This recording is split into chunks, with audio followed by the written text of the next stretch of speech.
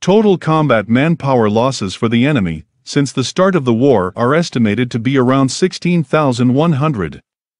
In addition, 561 main battle tanks and 115 warplanes were destroyed by the Ukrainian army. The General Staff of Ukraine's Armed Forces announced this on Telegram.